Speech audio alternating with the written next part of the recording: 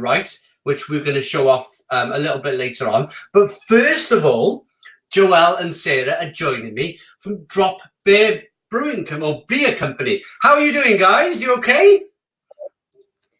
Hey guys, I'm Joelle. I'm Sarah. And we're the co-founders of Drop Beer. And yeah, we're here today with Simon with our tropical IPA. Brilliant, brilliant. Well, I normally kind of go straight in and ask a few questions later, just to wet the old whistle. So, shall we open the beer? Yeah, I'll give Sarah the honor. Oh gosh, pressure. Here we go. Lovely, as I say, a poke on the bottle opening. I'm using a nice snifter glass. Is this the type of glass you would suggest? Yeah, definitely. Yeah. It's got a really good aroma to it, so you want to sniff it. Oh, I will. I will. Let's get in. Look at that. Beautiful, beautiful looking beer. Nice head. Now, my first question, because you're brewers of non-alcoholic beers in Wales, my first question is a bit of a technical question, and that is, and I've always wondered this, the beers are brewed with yeast, malt, and I mean the hops and the water is, I mean, it's very important, but my thinking with this whole thing is the beer ferments, the yeast ferments with the malt. It takes the sugars from the malt, ferments it into alcohol. Then do you have some way then of sifting the alcohol out of the beer? I know we've gone technical very early, but it's just that it's a question I've always asked myself. No, it's a really good question. I think as well, it's good to raise it now because it does highlight that, you know, this product is a real beer. Yeah. And that's something we get asked, you know, at shows. People are like, okay, it's good, but is it real beer? And my answer is always yes. There are different ways to produce alcohol-free beer, and some of them are ways in which I would say maybe that isn't real beer. But our process does follow the traditional brewing method very closely. Let's have a say. Yeah, so essentially our method, what we do is, so we use the low fermentability wort method, and then some arrested fermentation as well. So you end up with, we try to get it to a lower gravity than you would see, so there's less sugar in the beer that you would see in a traditional normal alcoholic beer. So there's less sugar for the yeast to consume to turn into alcohol, and then we just monitor it carefully while it's fermenting as well to make sure that it doesn't tip over that 0.5 ABV. Yeah, but we don't use any of the weird, unusual yeasts. Some of them are great, but a lot of them can leave a lot of sugar in the beer. That, you know, a lot of alcohol-free beers do tend to be quite overly sweet. So that's something we've actively tried to avoid. And as you can taste, you know, it's not overly sweet. Yeah. So it's like now into the I'm getting the aroma. I mean, if you put a blindfold on me and just handed me this glass of beer at this stage with the aroma, I wouldn't be able to tell it was non-alcoholic. And I suppose that's the hops that you've added to the beer to really flavour it up, yeah? Yeah, we've got a lot of really strong, punchy New World hops in there. So as you can see, you know, you get a lot of really nice, strong tropical aromas. Typical America. It is a really highly hopped beer, given that it is an IPA. We didn't want to shy away from that, but you do have to be careful, I think, with low alcohol as well. You don't overdo it, because then it can be like way too bitter. But, no, it smells beautiful. Shall we have a little dive in? Shall we have a little sip? Yeah, cheers. Cheers, everyone. Yeah, sure too. So Sarah and I we're actually fiancés and we live together, so it's okay for us to share this in case anyone's worried about coronavirus. We're safe. Fantastic. Share it away. That is fantastic. And I'm going to use my punchline, stone the crows. What a fantastic beer this is. And I know, you know, after drinking this, if I get a bit peckish and want to jump in the car for some food, there's no problem at all, is there? Exactly. Not at all. So tell me, let's go back to the beginning then. Drop Bear Beer Company. I love your branding. Very striking, very lovely. Where are you based, first of all? And then where did the idea come from, and when did you start? Yeah, okay. So we're based in Swansea. We launched June 2019. So we recently had our first birthday. And I'll let Sarah explain to you a little bit about the branding and why we started, because she's the Aussie and it's relevant. Yes. So obviously we are in Swansea. We're a Welsh company. Very proud of that. But I am also from Australia. So as you can probably tell. Yeah, so yeah, I think that what we tried to do was very nice. Folks from Australia. I haven't had time to open it. I got so much beer in my kitchen.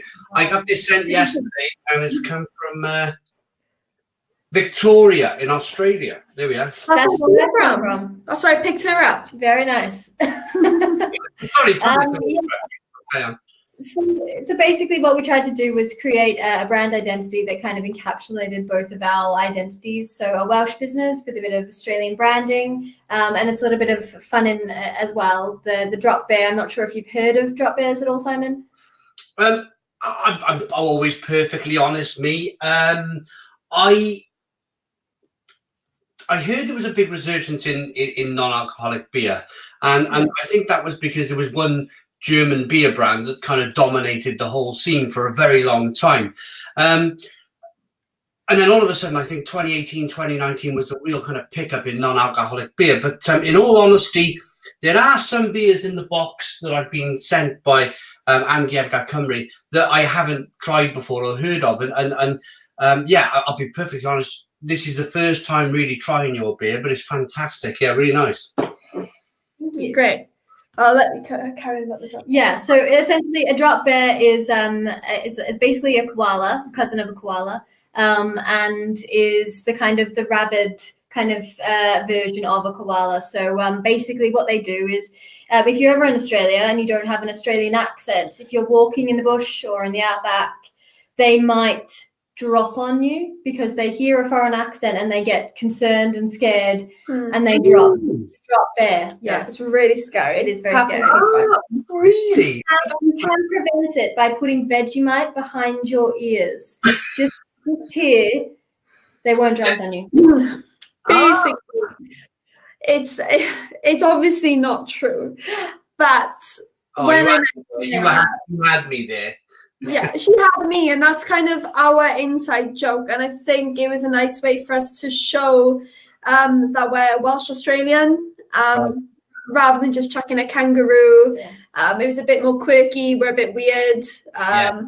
And also, you know, what you tend to see in craft beer, you do get these strong brands, you get these characters, something that really personifies the brand. And we felt that was lacking a little bit in the alcohol-free space. You know, there were beers, but there wasn't this like strong, really exciting, quirky brand yet. So we were like, okay, well, we're weird. Why don't we do it? Let's do it. And yeah, we've always loved craft beer. Sarah stopped drinking for a couple of months. And that's when really we tried alcohol-free beers, because before that I was a bit like, alcohol-free beer, why would you bother? I don't get it. Can I'm sorry to interrupt you. Right. I see this more as a nice conversation rather than a kind of like, you know, too much of a formal kind of thing. But I was pretty much up to this point, I was the same. I kind of just struggled to understand why. But you're kind of convincing me already that you know, this beer is, you know, it has a place in the market. Yeah, I mean, definitely. It's like, even, you know, on a weeknight, maybe if you don't want to necessarily drink any alcohol, but you would like the taste of a beer or that kind of social interaction of having a beer in your hand. There's, you know, times like that where I think it really does come into its own. Well, I do have like we both actually do drink, but in moderation. So, you know, we had a couple of beers the other night, but my last two were alcohol free because I'd work the next morning. and I didn't want to wake up because I'm awful. I have such a lightweight, like I just can't get up in the morning if I, you know, have a hangover. So the last 2 of the nights are alcohol free, and I'm fine the next day then. But I've still been able to continue having a couple of beers and enjoyed it. And as you can see, like with a beer like this, that's highly hopped, it has a really strong flavor. It's you know, you don't feel like you're missing out. Yeah, so, that's almost like a life hack, isn't it? You know, you kind of you've had a couple of, say, stouts or IPAs, and you're right. You look at your watch, you know, it's knocking on now. I really must either make a cup of tea and a few biscuits, or crack on a non-alcoholic beer, and it continues your evening. It continues your flow. Yeah, exactly. Yeah. Can I say very quickly at this point, to the viewers who are watching, if you're interested in this chat and if you're interested to purchase these beers, it's still possible to order them, until Sunday evening, tomorrow night. So if you like what you hear, wonderful people at Drop Beer Brewery, Sarah and Joelle, and please order some of their beer. And you get some fantastic other beers in the box as well, which I'll show you later on. Definitely should. And a big thank you to Coine, who have organised this whole thing. It's fantastic. So moving on. What are your plans for the future? Well, I guess by about 7 p.m. next Wednesday, we're hoping for world domination. And then I don't know after that. What is there after that? Yeah, I don't know. Like, to be honest, we're due to launch a new product. I'm not going to give too much away now because it's a secret. Next month. We are looking into cans. We're looking into expanding the range. We just actually got our first World Beer Award. Congratulations. The other day. Must have been the other day. Yeah, it was literally a couple of days ago. So our Yuzu Pale Ale got bronze. So we're chuffed with that because obviously it's our first time entering. We're really new. We were one of only 2 UK brands as well to win anything. So we're really happy with that. Chin. That's cheers. An internet cheers. There you go. Yeah. Fantastic. So yeah, we got stuff like that. I guess just we're starting to export now as well. So we are now available in Canada, Spain, and we're due to launch in Australia. Fantastic. So yeah, I think a bigger on-trade presence, maybe a supermarket would be nice. But you know, that's the process. Yeah. And coronavirus is just making everything a bit manic. It's difficult, isn't it, at the moment? I think it's difficult. Plus with the, I find the competition in the supermarkets is just intense at the moment. The amount of, I mean, Tesco, Morrison's launched a range of beer just the other day. Now we've got Tesco launching a massive range again on Monday. And for me, trying to review all these beers, it's literally, it's impossible. So yeah, I think it's important for you to get a foothold in the market. Is it a Welsh supermarket chain that you could approach? I'm trying to think of the name now of them. They're from Bridgend, I think, the Welsh, or Llanford Major, I think they're from. The Welsh. I think I know what you're talking about. I can't remember. I think, to be honest, we were looking more national. We have had quite a lot of interest. It's obviously what people don't see is behind the scenes, there's a lot of deadlines that the supermarkets have that maybe you don't know about when you approach them. So if you miss it, you've got to wait another 18 months. Tasting some of the beers. Yeah, but I think something good that has come out of coronavirus is maybe that people who only had access really or only thought to buy alcohol free in a supermarket now feel more empowered to go online and explore brands for themselves. Kind of putting that power back into consumers' hands. And I think direct from the producer as well. So we've now got a web shop so people can get it directly from us rather than through, say, Amazon or the supermarket. Which is nice. I like to talk to our customers as well and chatty, if you can't tell. Brilliant. I mean, yeah, that's the best way to sell your beer, I find, is to actually be there speaking to them. Striking up a conversation and selling beer is just fantastic. So shall we would you like to lead me through a little tasting of this beer? What we're drinking? It's got. I'll start off with the way the beer looks. It's got fantastic lacing on the glass. The head retention, as I've been drinking the beer all the way down, has been absolutely superb. If I roll the beer around in the glass, you can really see the quality of this beer. Carbonation, very nice. It looks to me like it's an unfiltered beer. Over to you. So, as you've mentioned, on the nose, you do get a lot of tropical fruits. So you get a bit of passion fruit, pineapple. I always pick up a bit of peach. It almost reminds me of those Petit Filou yogurts sometimes. Yeah. I don't know if that's just me and my crazy brain. And it has quite a sweet, almost aroma. But when you taste it, it's a different story. We deliberately mixed up the malt bill a little bit with this because there are a lot of IPAs and New World hop IPAs on the market and just generally in beer right now. So we wanted to do something different with the malt. So we've added in a bit of roasted barley and dark chocolate, chocolate malt. So you get a hint of smoke, a bit of dryness. It's just a bit more of an adult drink. But it's stinging as well. A little bit of kind of like that, a little bit of traditional British hop kind of stinging nettle. Do you get that in the aroma? I do actually. There we go. And yeah, you get some slight notes of toffee, caramel. They're all coming through from the caramel. A little bit of biscuit, but I do get a bit of coffee. I think the coffee and the chocolate from the malts are the most dominant feature in terms of the malt bill there. So it's, you know, you've got something that's really complex, so you could sit and chat about and really analyze. It's not really boring and simple. We got one from Bethan asking, is it just the two of you in the company? So we do have another team member, Amy. So we're actually an all-female team at the moment. So full power. And we are looking to expand because we've actually had phenomenal growth basically from our launch. But luckily as well, during coronavirus, it's been such a hard time for everyone, and it was scary for us at such an early stage, you know, old. But we've managed to have really strong growth. So yeah, 3 of us now, and who knows next year, probably more. Fantastic. Into the taste then, it's a very balanced beer. Yeah, I think so. More balanced than me, I'd say.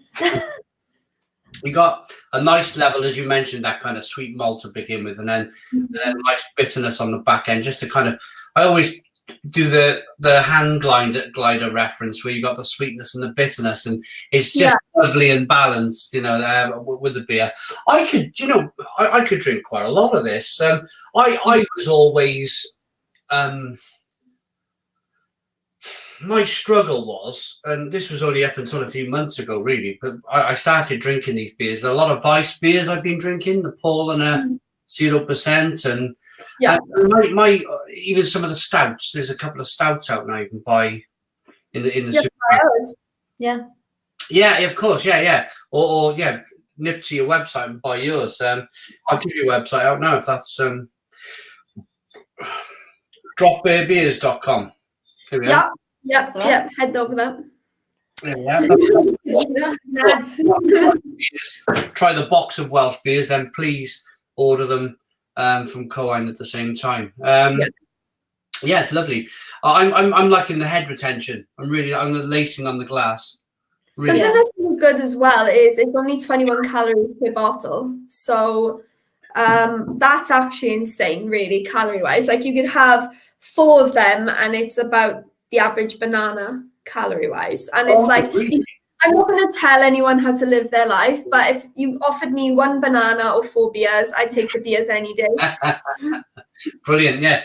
Hopefully you got the potassium as well in here to go with it. They're also, all of our range is vegan and gluten-free. So that's good as well, because you can see with quite a few low alcohol beers that they put lactose in. And obviously that makes it not vegan and it increases the calories, and we don't think it's necessary, so we don't put it in. But I think it's got to make it accessible, isn't it? Yeah, so by putting, just for our viewers, by putting lactose in the beer, you are adding body to the beer, yeah? So you're making the beer a little bit more creamy, a little bit more of a mouthfeel, and that's to overcome that 0.5% ABV. So how do you get around that, guys? How do you get the body if we don't put lactose in? Yeah, well, we use, we have a couple of little tricks. I say tricks, but nothing odd. We fiddle around in the brewery with temperatures and some technical things like that. We also use wheat and oats as well. Yeah. But, you know, you wouldn't drink this and think, oh, it's watery. Especially for like lighter beers, I think, you know, it shouldn't be necessary, I don't think. Fabulous, yeah. And I'm really enjoying it. So how many other beers do you have in your range? Yeah, we've got 2 other beers at the moment. So we have a yuzu pale ale, which has got the yuzu fruit in it from Japan. So we've got, with the malts, you get like caramel and toffee, and then the yuzu adds the citrusy tart kind of flavor to it. It's really Sorry to interrupt you. The yuzu fruit, is that real stinky fruit that when you break it up? No, you're thinking of a durian. Ah, right, yeah. I wouldn't put that in anything. Yeah. One aroma to that beer. And then we've also got a bonfire stout, which, like its name suggests, is very smoky. So it's kind of like a mixture between an Irish stout and a rye beer. So that one is very popular as well. Yeah.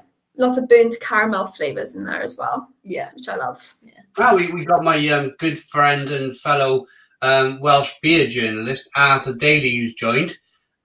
He writes a column for the South Wales Echo every Saturday, and he now works for a cider company, not a cider company in Herefordshire. And he's saying that this is the best non-alcoholic beer he's ever tried. There we go. Oh, thank you. Arthur's quality control is up here. So for him to say that, yeah, he's probably just backing up what I'm saying. Really, it's a lovely beer. I'd like to get that on a t-shirt, I think, or a tattoo, maybe. Yeah. Get it tattooed. Yeah. Brilliant. Yeah, really enjoying it. So I'd like to try your stout, and I'd like to try your yuzu fruit beer. So your stout obviously is going to be dark. If I was to pour your yuzu beer in the glass, would it be lighter than this? Would it be? Yes, it's more. Yeah. So we've got our light, medium, dark, and the stout is black. Midnight black. Yeah, and it's got a nice coffee foam to it. So yeah, I love that. Fantastic. So your plans for the future: world domination. Are you missing the beer festivals from 2020? I'm a big lover of the festivals, and it's been a real big hole in my life this year, to be honest. Yeah, well, just literally, I think it was probably about 2 weeks before lockdown, we were at Brew London, and we had such a great time. Yeah. It was, we unveiled a brand new bar, which is awesome. We had these local graffiti artists do it up. We had some like neon lights. It looked absolutely amazing. Yeah. Everyone was loving the beer. Which was surprising actually, because when we went to Brew London, I wasn't sure how the reception to an alcohol-free beer would be. But actually, it was very popular with people who wanted to kind of just, you know, they were drinking for like 6 hours. They wanted to take a break midway. Yeah. Or you know, they didn't want to hang over the next day, like I mentioned earlier. So many different reasons that people were saying. So we had a really great time. So I was looking forward to the others for the rest of the year. And but, you know, hopefully next year it'll all be back to normal. Whatever that is. Anymore. Whatever that will be. My last one was Seaver X up in Liverpool. Yeah. A week later, it just, And so I suppose at this stage we can mention we're doing it. So we're doing an online. You're all here, you're watching, but this is an online event this year. I hope to see you next year at the St Fagans Beer and Food Festival, where we can have a non-alcoholic beer together. That'd be fantastic. What do you say? Yeah, that'd be so great. Yeah, absolutely. I miss actually seeing people in real life. Yeah. And coming up now is Sam from Avon Mel Meadery. Guys, they've gone. I was just going to say goodbye. If you're still watching, goodbye to Sarah and goodbye to Joel. Lovely, lovely to have them on. Fantastic. Now we're moving on to Sam. I was lucky enough, if some of you've seen the introduction video, the advert really for this whole online beer festival we're doing right now, we had a photographer come down to my bar, and we had a little taster just to pour some of the beers out, just to get them kind of just to get the advert out really. And I was sipping this beer and I was thinking, this is fantastic. This is one fabulous mead. So I'm looking forward to welcoming Sam now. He's going to be coming now in any moment now. Maybe if we click my fingers and maybe he'll turn up. Oh, look at that! Look at that! I clicked my fingers. Well, Here you are. bit of a delay, but yeah. Hello, Sam. Hello. How are you? I don't know how much of that you heard, but I was just saying that we did the little advert where we were pouring it in the bar. I was sipping this as part of the advert, and it was wonderful mead. So I'm really excited to get into this. So before I introduce you and before I get into a big chat with you, shall I get it open into a glass? Go for it. If you have one. I do. I must say, I've got an unlabeled kind of from the garage. Perfect. So hi, Sam. How are you doing? How are you doing? Yeah, good. Look at this. So Sam, introduce your meadery, introduce yourself, and let's talk about this mead. Hi, I'm Sam. I run Avon Mill Meadery, which is attached to Newquay Honey Farm. It's kind of like a whole holistic thing where I keep bees and I make mead. We also sell honey, but yeah, we're here to talk about mead. But yeah, so this is part of one of the ranges of mead that we do in the session. Is the session mead. Fantastic. And where did you just say mid Wales you were from?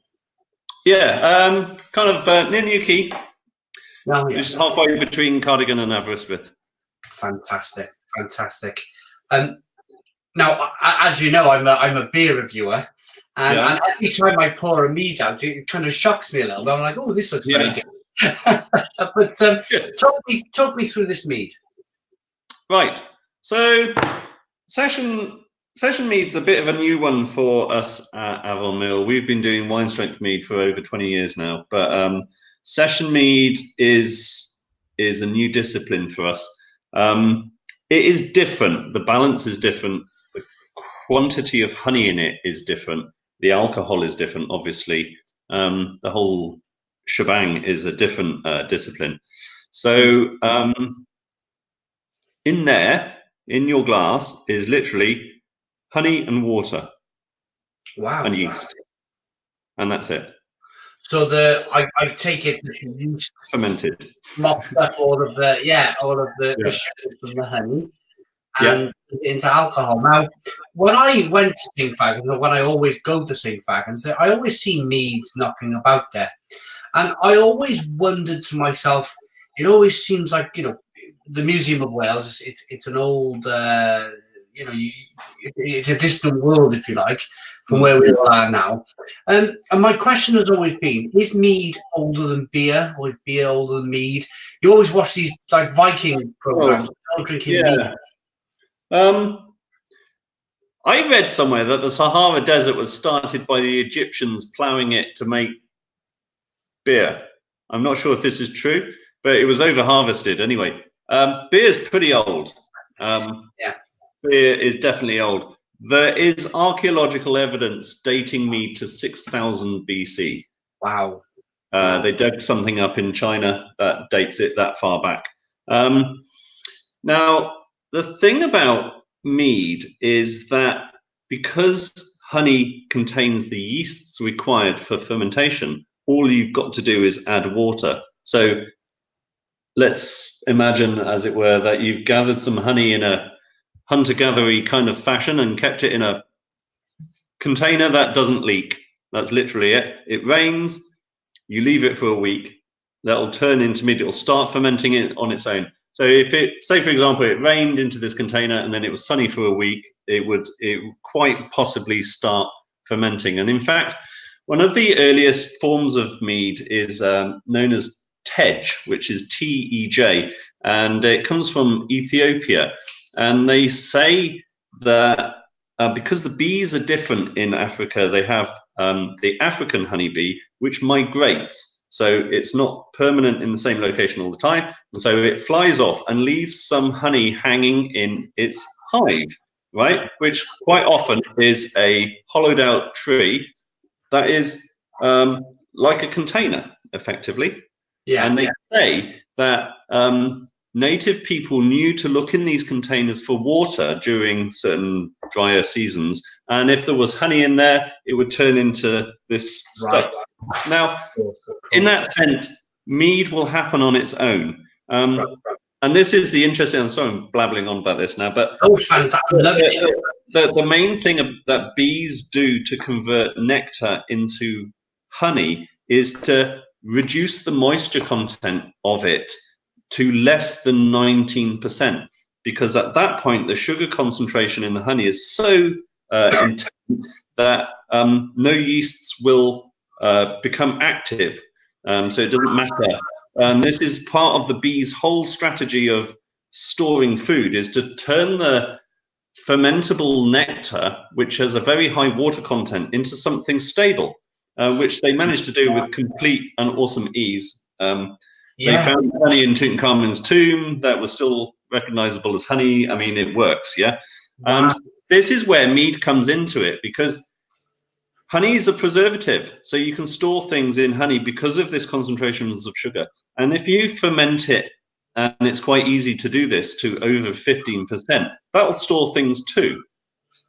Right, okay, okay. And this is where mead comes into it. I mean, yeah, it's a nice drink, but all the disciplines of mead, from the fruited ones and the spiced ones and all this and that, inevitably came from a practicality to start with. You know, like where beer brewing came from the desire to drink something that wasn't dangerous in the medieval times or whatever.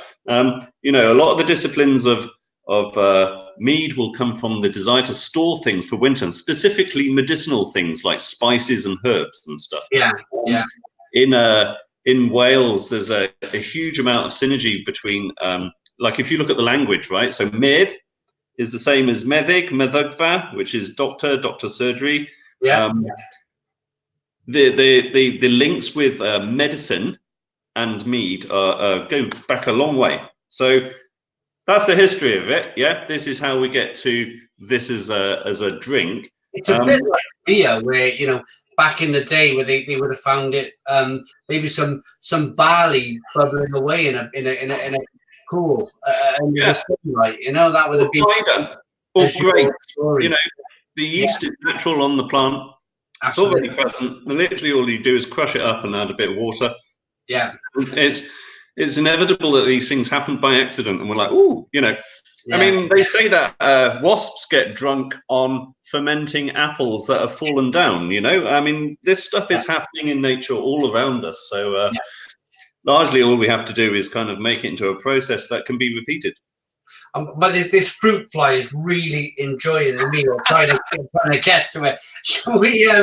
Shall we have a little, I mean, as a mead drinker, do you do the whole, let's look at it, let's get the aroma, do you get the taste, or Oh, yeah, totally. There you go, on all levels. I mean, you know, the aroma from honey is worth working on. I give you an idea of, I think the nose and taste are so linked on this. Yeah, massively. So it kind of follows. I get a real kind of lovely. It almost really wants to, you know, you smell and then you want to. It's giving you that urge to sip it right away, which I think we should do. Go for it. 5% ABV. Yep. Oh, that is again. I drank this. We did the session at 10 o'clock in the morning. and I opened this, and I begrudgingly, I had to go out in the car after, so I drank half of it, and I realised I had to go for a little drive after, so I thought, right, I can't drink any more of this. I want to, but I begrudgingly poured it away, and that's one of the only times where I've been absolutely almost devastated when I've had to pour such a fantastic drink away. This is really, really good. Really, really I like it. It's a tricky one. I find getting the balance on the lower alcohol ones. The point is smaller. Your leeway is less because there's less of everything, and you could dangerously slip into it being too watery, or you could also dangerously slip into it being too syrupy. Yeah. And you can also the balancing aspect is difficult because you've very little to balance. So the only bitterness coming from that drink to counterbalance the sweetness is from a low amount of alcohol and the carbon from the carbonation. Right, I see. Right, okay. Because you do get a little sense of that bitterness, don't you? But it's massively drinkable. It's, I mean, you see the slow-moving carbonation there. Look at that. It's beautiful. So what would you've mentioned it a couple of times now, which leads me into a question. You say it's 5% and it's a session mead. So what would be the normal alcohol by volume, ABV of a mead then? The wine strength stuff, our entire wine strength range is 13%. Right. Okay, so a lot bigger. So yes.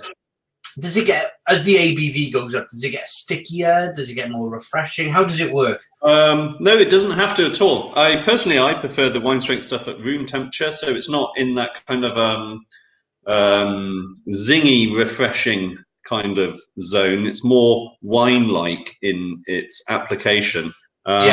It's not necessarily sweet. I think mead has a bit of a rep for being overly sweet.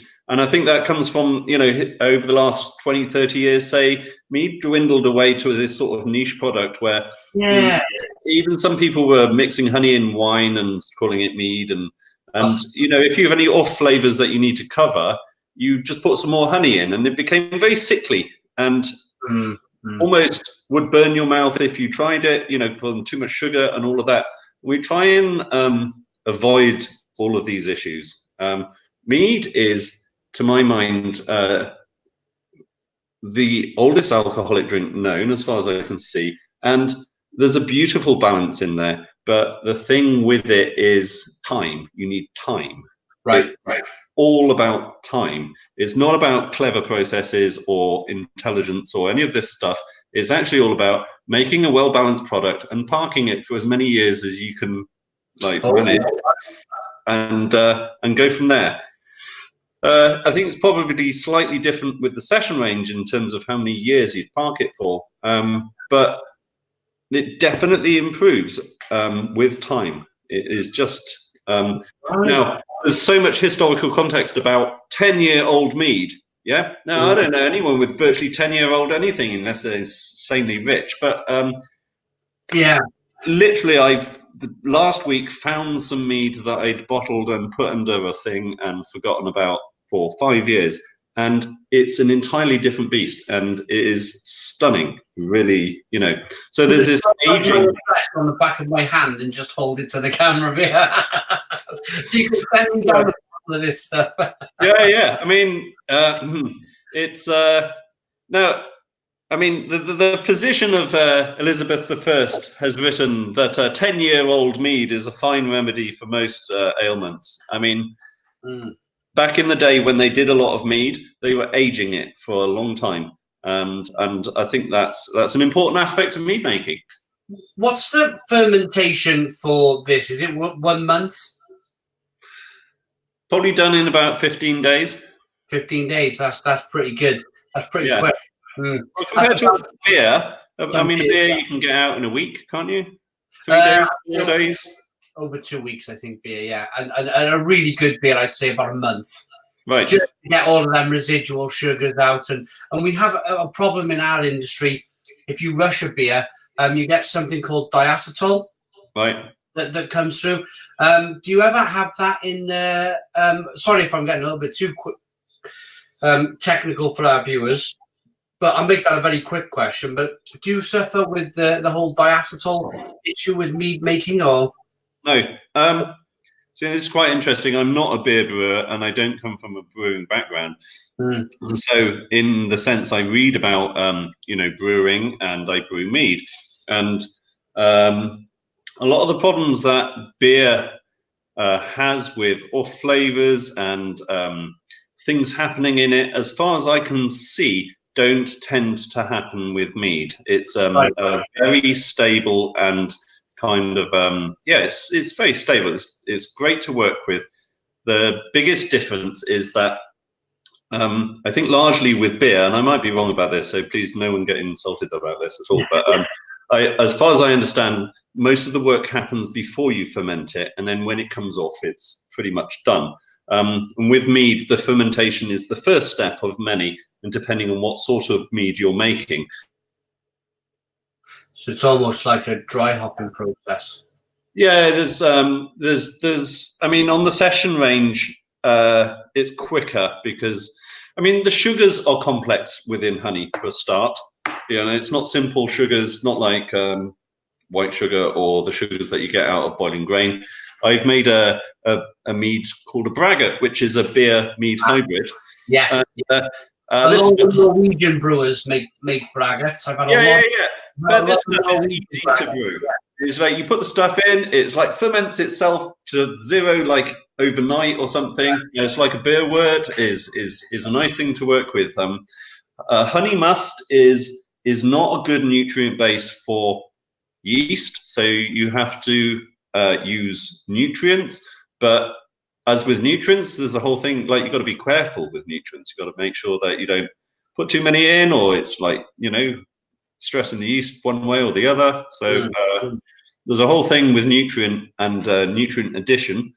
But it's a fascinating thing, and it's great.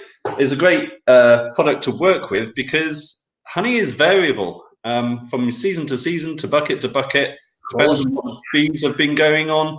And bees put enzymes in honey to prevent or inhibit fermentation. So having a repeatability to your process is virtually impossible.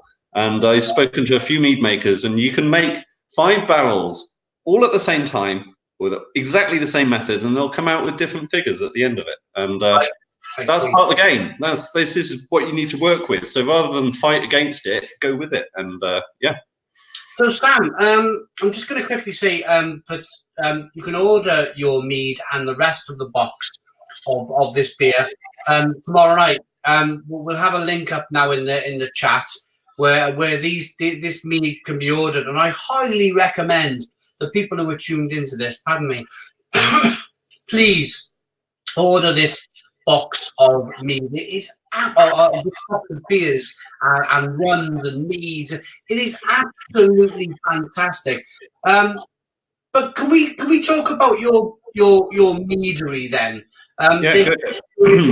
The history of your meadery, Afon Mel. Tell us all about. Give us a plug. Okay.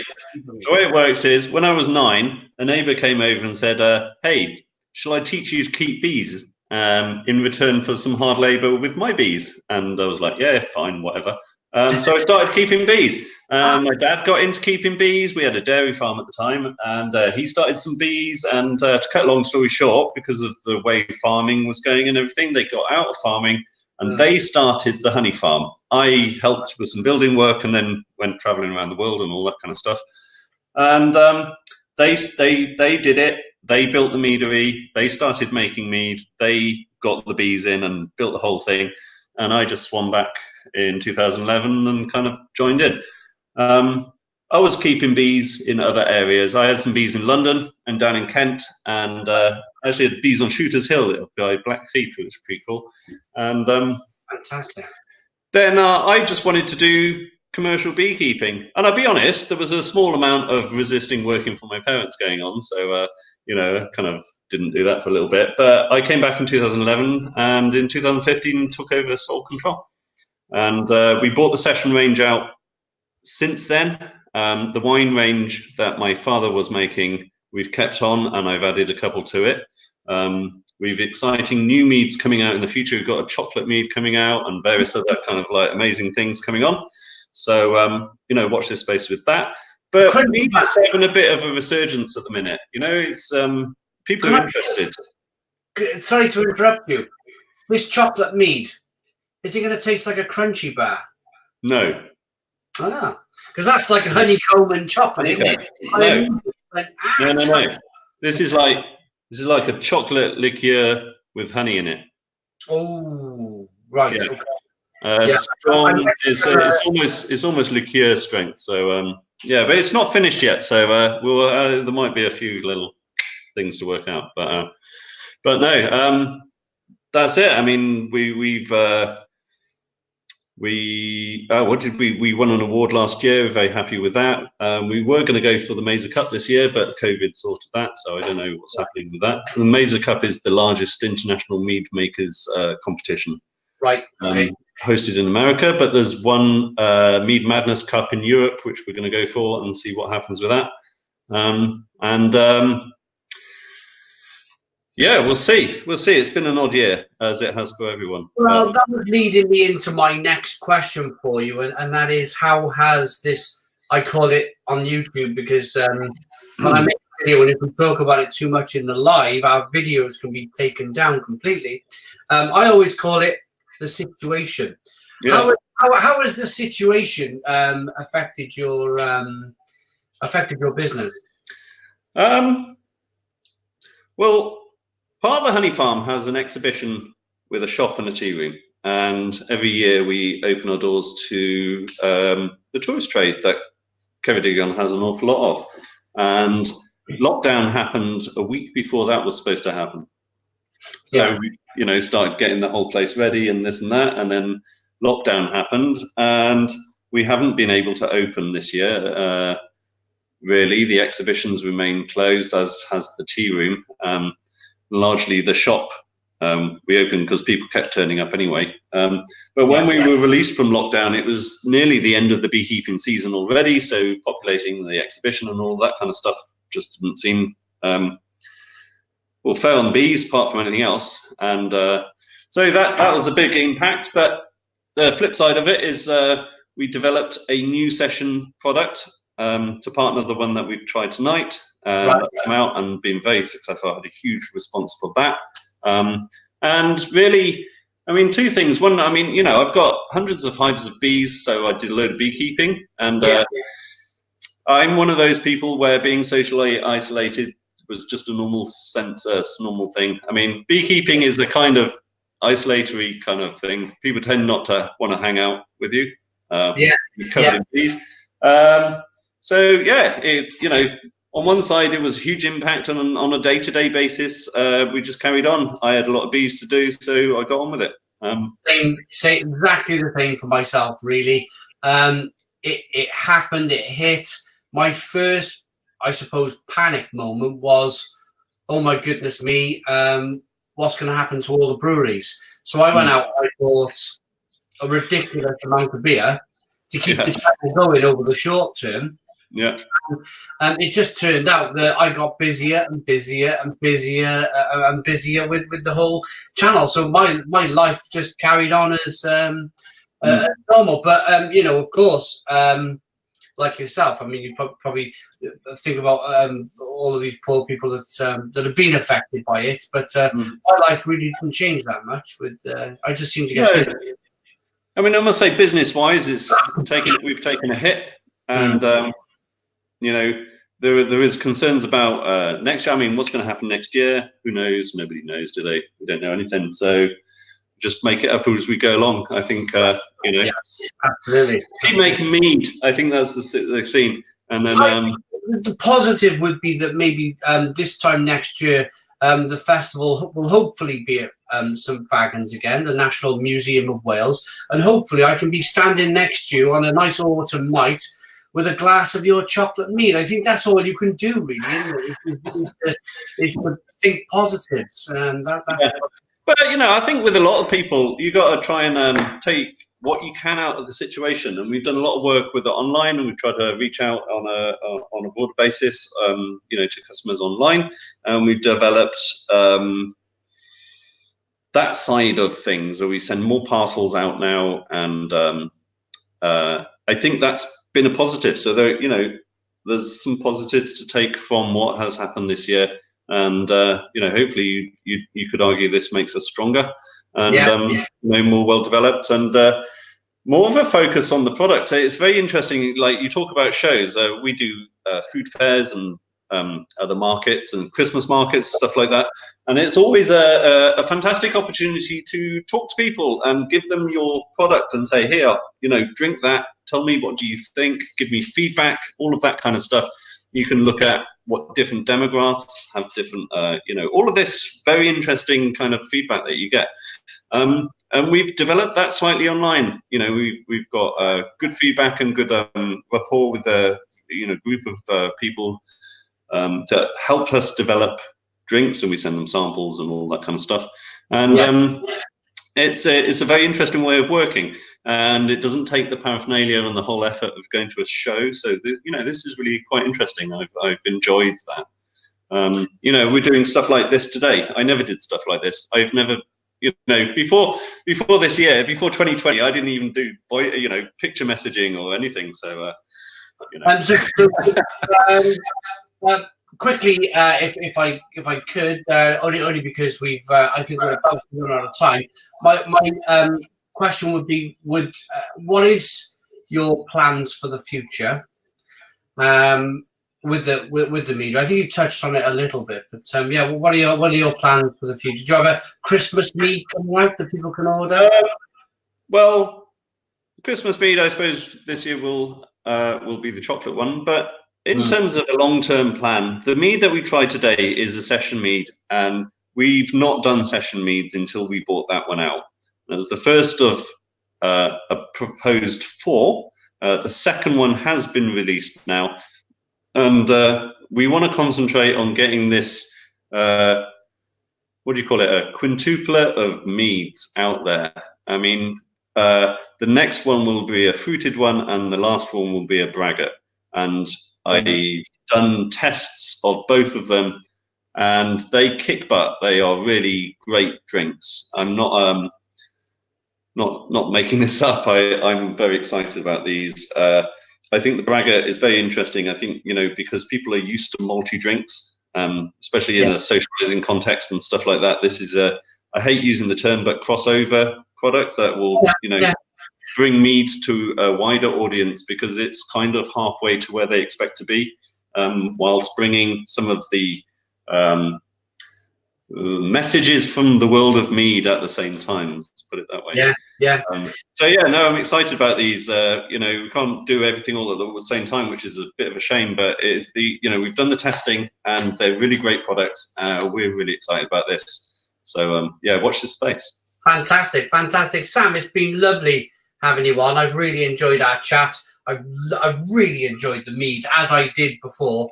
I'm going to polish off this glass now, and then I'm going to talk about the other beers in the box. But brilliant, absolutely fantastic. Look, I really enjoyed having this conversation with you today. Likewise. I'd love to get in contact with you, and maybe we can get a bottle of the chocolate mead and review it on the channel. But yeah, all the best for the future. Cheers, Sam. Thank you very much for joining me. Take care. Cheers. And then there was one. Okay, it's just me. Hello, everybody. So we got quite a few people who have joined this lovely feed. Would you like to now see? That was really interesting, by the way. I really enjoyed that. 2 companies with fantastic futures, I think, going forward. And 2, you know, one was a non-alcoholic beer company. Then we had a meadery. It just shows that Wales has so much to offer, in the beer, the mead, non-alcoholic, the wine industry. We got a fantastic product range out there for everybody to try, whether you like wine or beer or mead or So should we rum? What about rum? let me talk to you about some Barty spiced rum, shall I? Now, I've never had any kind of rum from Wales, and it looks like with an SA postcode, they're based in Swansea. So there's a glass of the rum. Next up, we have a can of craft beer. Now canned craft beer is a real focus point in brewing in Wales and all around the world at the moment. There's so much fantastic kind of artwork you can put on a can of beer. This is from Digidol, and they're based local to me, actually. They're based in Treforest, Pontypridd, which is just a little way down the motorway from me. And this is their Blueberry Golden Ale at 4.6% ABV. Next up, we have a Bluestone Brewing Company Hammerstone IPA at 4.5% ABV. And where are we with this? Where are these lovely people from? Just that they're made in Wales. There we are. Is that an address? That's the ingredients of the beer. So that's a Hammerstone IPA. That looks very nice. I love the artwork on that label.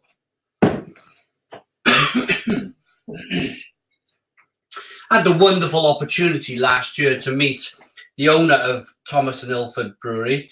We had a long conversation about fermentation and yeast.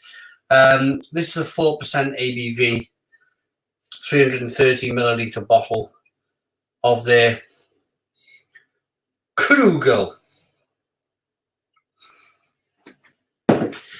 Next up, from Untapped. Now, I've had a lot of their beers, Untapped. They do some stouts. Their Golden Ale has won many of awards in Wales at the Camera Great Welsh and Beer and Cider Festival. They're based in Raglan and Monmouthshire, and this is their Saison. Come on, camera, work for me. Maybe if I turn it. No. This is their Saison. Now, a Saison is a French-Belgian style beer that was produced predominantly by the farm owner, and he would give this kind of Saison beer to his farm workers at lunchtime, just to give them a little bit of, so they, in medieval times, they brew this Saison style beer, and they would give it to the farm workers at lunchtime, and it would give them the emphasis, the woomph, if you like, to carry on a good afternoon's work. So you might have a chunk of bread, a chunk of cheese, all produced at the farm, and a Saison. That will be your lunch, all produced at the farm, and then you've got on with your afternoon's work. Next up, we have a beer from Amgueddfa Brewhouse, and it's their IPA. Reese is asking, what does the blueberry one taste like? It's a golden ale light and golden, and it's got a lovely kind of blueberry taste. I think we'll maybe as Reese has asked for this, maybe we'll get the rest of this shown off now. Yeah, this is the Amgueddfa Brewhouse Rosenegger hoppy and a golden hoppy, and it's a 4.6% ABV beer in a 330 ml bottle. Next up, we have a Cwrw Lyn Porth Nigel IPA, 5% ABV. And these guys are based in Neffin, Diwysant in Neffin in Wales. There we go. And then, well, we had a second bottle of this Hammerstone IPA sent to us. So lucky me, I got 2 bottles of that to drink. Another bottle of rum, which I'll enjoy. And this is the last beer in the box is Digidol, It's a 5% ABV Welsh Red IPA, and that sounds really, really good. I love the sound of a Welsh Red IPA. There you go. That's a nice look at it. And these guys are based in Carnarvon in Gwynedd. Fabulous, fabulous, fabulous, fabulous. Right. Okay. So, Reese is asking for me to crack open the blueberry golden ale with blueberries. Let's get it out into a glass and see what we get. Based in Treforest, as we mentioned.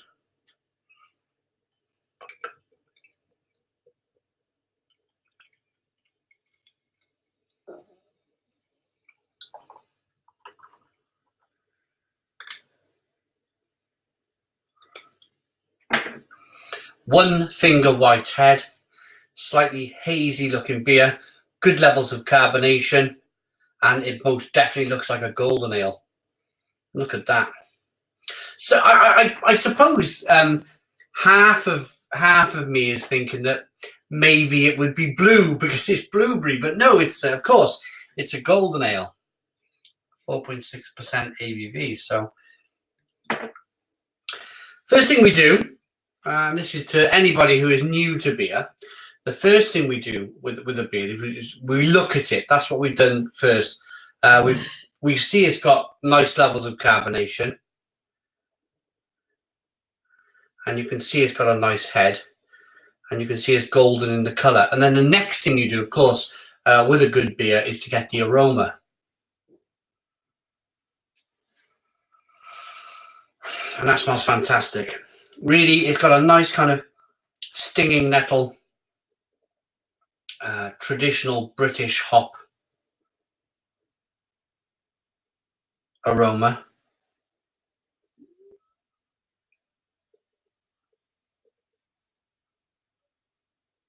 A little bit sweet, and you definitely get a little bit of that blueberry. Shall we dive in? Let's dive in and enjoy. Ruth?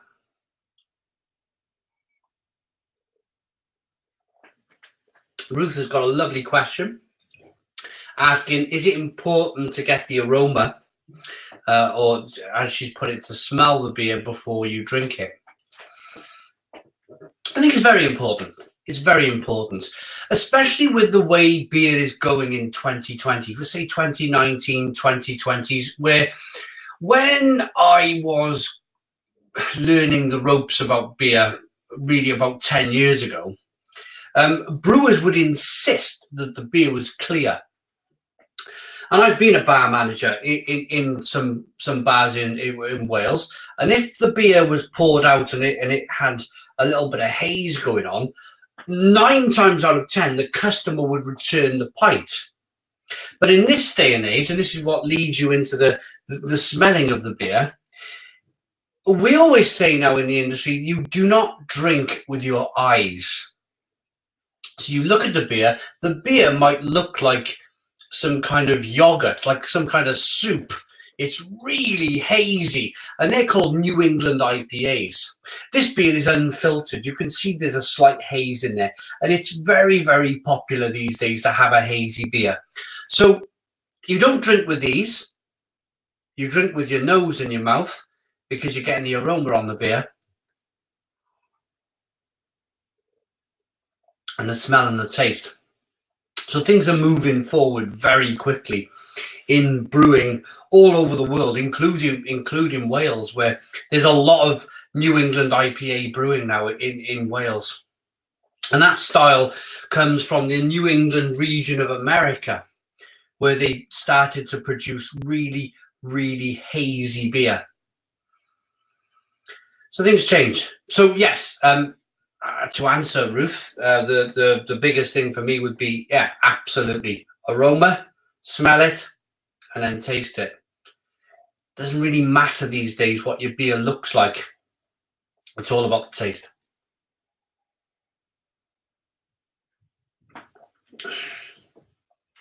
So we've got a fantastic selection, really, giving you a kind of a taste of the beer, or to speak about the taste of the beer, there's a slight kind of sweetness to it, which again helps to balance off that bitterness in the beer.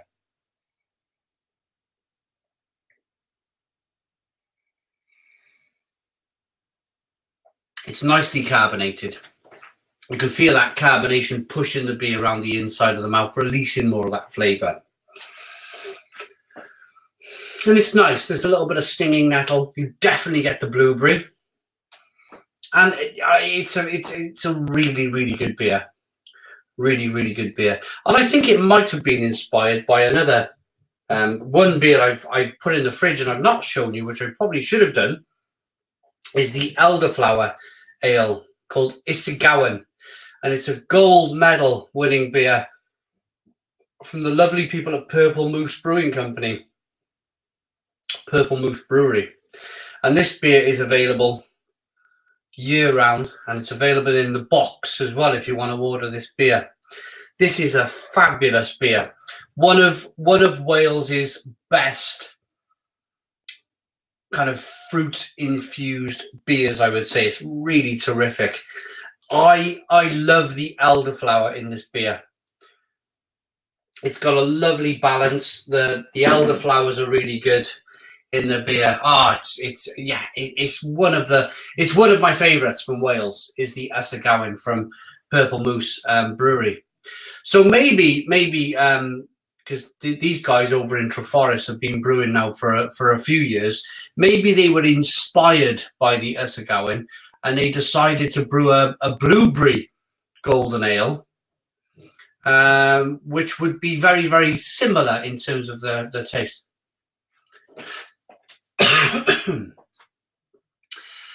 Beer Wonder, hello mate. Thought you was on YouTube. Hello, Beer Wonder. Beer Wonder is a fellow YouTube beer reviewer over there on YouTube. Fantastic. Thanks for joining us. I'm doing a Welsh beer tasting interview, tasting evening, where we've interviewed the lovely people from Drop Beer Brewing, which is a 0.5% alcohol, non-alcoholic brewery. And then we went on to talk to the lovely Sam from Afon Mel Meadery. And this is their session mead. And that was absolutely terrific. Absolutely terrific.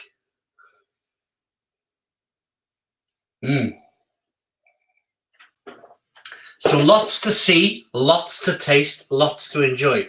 Again, one more time, please, if you're watching, you can order the box of beer by having a look. It's halfway up the page. You can see the order case of the beer there. And you get a fair few beers, you get a fair few rums, a fair few meads, all from Wales, all throughout Wales. What I like about this box of beer is that it's not specifically kind of coming from one area. It's coming from the far reaches of Wales. You know, some of these beers I've not ever heard of and I've not ever tried, and it's really nice for me to be able to grab hold of something which is new to me. Somebody who's drank over 6,500 beers on YouTube. I'm being kind of educated myself today in all of these wonderful beers from all over Wales. Some of them might be kind of farm shop like we were speaking about with the meadery. They sell a lot of their mead through the farm shop. So for somebody like myself, it's quite difficult for me to kind of get hold of that sort of stuff, and unless you kind of travel around Wales quite a lot. And same can be said for throughout the UK. There's a lot of quirky breweries out there which are still to be found. Sometimes I feel like I'm digging for gold, you know, when you find these wonderful breweries out there, wonderful meaderies. Well, I can't stop drinking. This is very nice. To the point where I'm going to move my stool out the way and just stand and have a moment with this beer.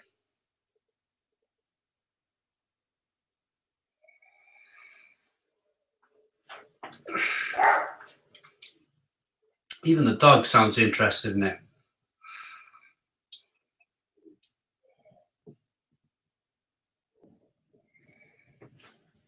So, what can we have a little look at next? Shall we have a little look at some Barty spiced rum? 35% ABV, alcohol by volume. You can also hear this from the beginning. Ah, look at this. They've got the Amgueddfa Cymru YouTube channel. So if you hit the link, you'll see this whole session live on the Amgueddfa Cymru YouTube channel. But I'm going to grab myself a little. I tell you what we'll do. Do I have a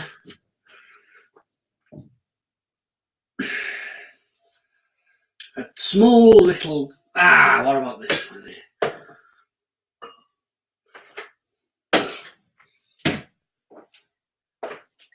Let's try the spiced rum. So these guys are based, they're called bartyrum.wales. That's the website. Here's to you, John Roberts.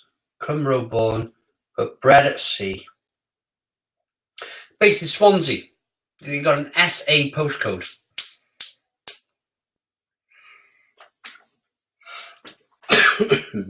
Pardon me. Shall we?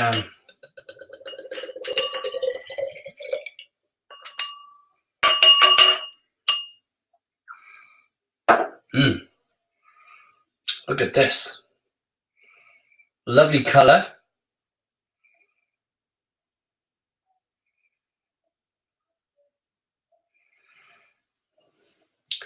And this would be the first time I've ever reviewed a rum before. So it's a golden colour. Let's get the aroma. Oh, I'm getting kind of brown sugar. Oh, and a really kind of punchy, spicy. Oh, that smells really nice.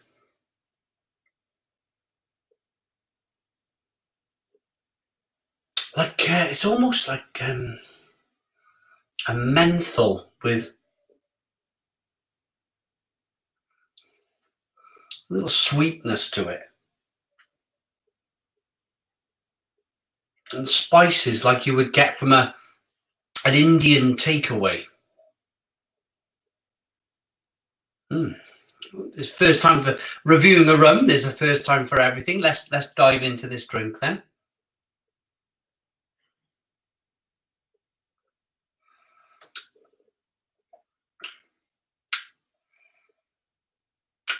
Ooh. Oh, that's nice. Oh, that's warming. Oh, that's really warming. Wow. Oh, that's a real kind of, you can see why rum was a very popular drink at sea when you've got the sea air blasting in your face on the boat, maybe when it's a blustery day and it's freezing cold and you get below deck and maybe grab hold of one of these spiced rums and just warm yourself up from the inside up, I suppose.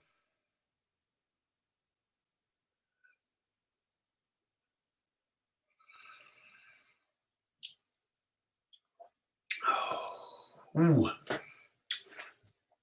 lovely. I get cola cubes and cloves.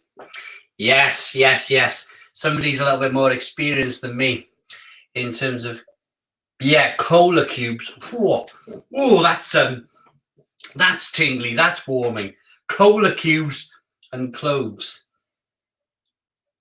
That was my little reference to the Indian restaurant. I was thinking of the spices, but yeah, you've nailed it down to cloves.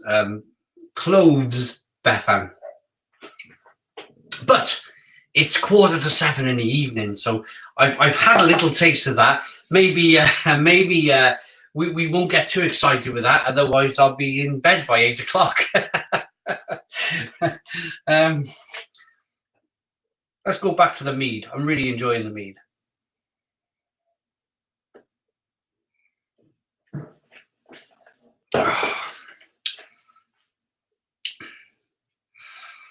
Lovely, lovely, absolutely fantastic.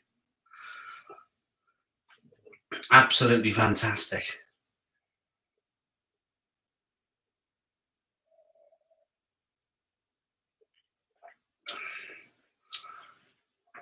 This mead is very, very nice. Very, very nice. I'm having a whale of a time here. I'm just enjoying myself here with you lovely people watching. Lots of different meads, lots of different beers. I'm absolutely in my element. I really am. Spend the whole night here.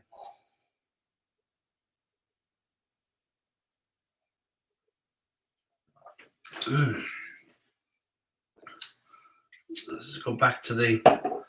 I mean, now we can go back and we can level off with that rum. We can level off with the non-alcoholic drop beer.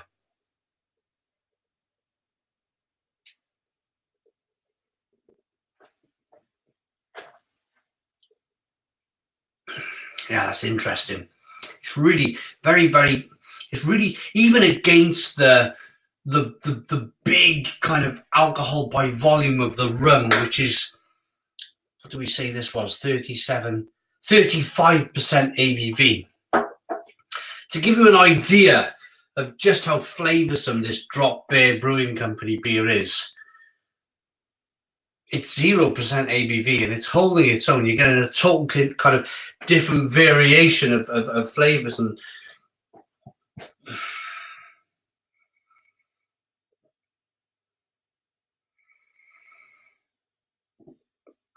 spices and hoppiness and malts, and yeah, really good.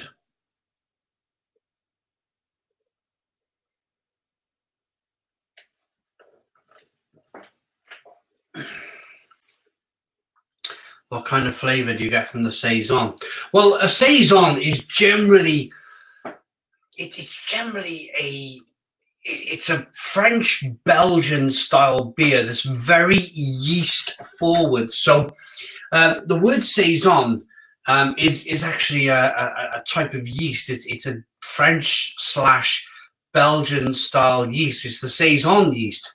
So the flavours from the saison are really kind of coming from the yeast. A very carbonated beer generally. It's good stuff. Maybe you're interested to take a look.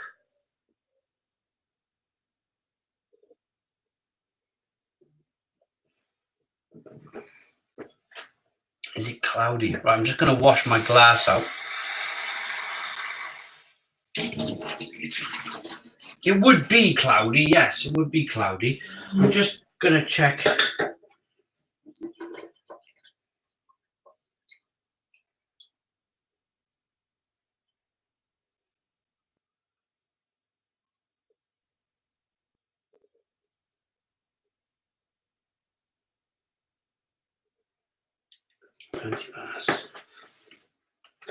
Okay. So we're going to talk. We've talked about. I'm just checking my schedule a little bit there. So we've talked about the other boxes in the beer, the other beers in the box. Maybe we'll take a look at the saison, which really doesn't want to. Ah, there we are. There's the label. It's a bit bright with my camera. Bottle opener, here we go. Beer. Rinse the glass out. Here we are. And there's that carbonation I was talking to you about with this yeast forward beer.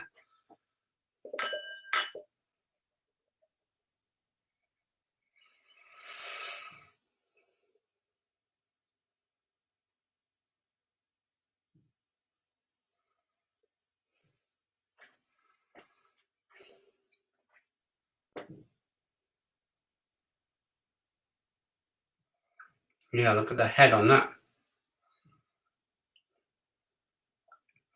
3-finger white head, good levels of carbonation, And there it is, nice and golden in colour.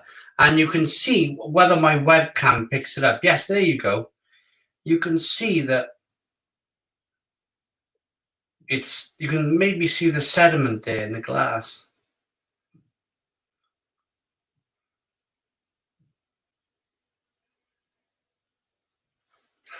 The best thing to do is get the rest of the beer in the glass. What we'll do, wow! This one's 7.4% ABV. Look at that. 7.4% ABV. Ah, and there's that kind of clovey, ever so slightly banana-y. But I've got to get the whole beer in the glass just to show you how hazy this style of beer should be.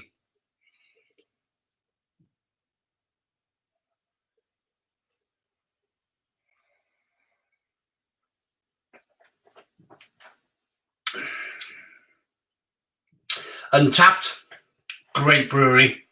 This is a great brewery, some great beer. Banana, clove. It's very close to the Weizen style. This particular brew, it's quite like a German Weizen, which is banana and clove.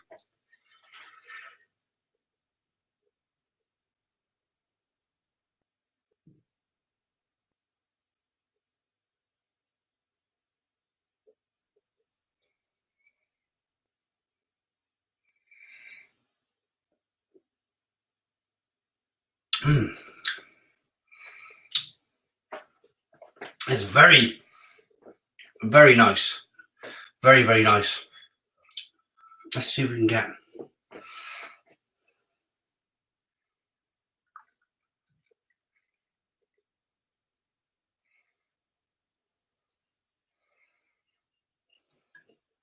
Now you can see the haze coming through.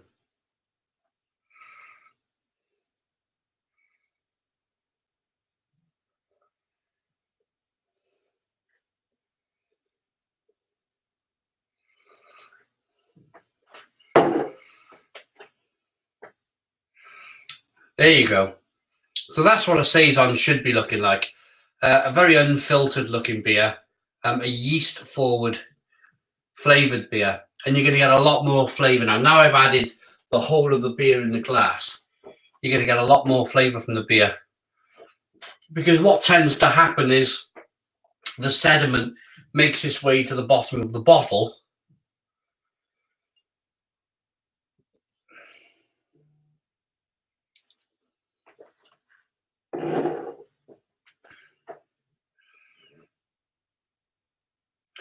And then you get that sediment makes its way into the beer, which we'll get a taste of now.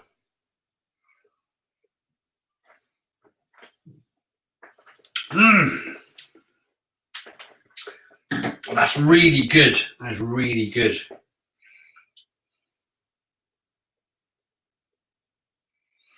Okay. So I hope you all enjoyed your evening. That was one of the quickest hour and a halves of the whole time I've ever been doing this type of thing on YouTube. I've had a fantastic time with everybody. I hope you all enjoyed yourselves. We've got through quite a few of these beers tonight. Leave your comments with Amgueddfa Cymru in the chat if you've enjoyed this session. We have, thank you.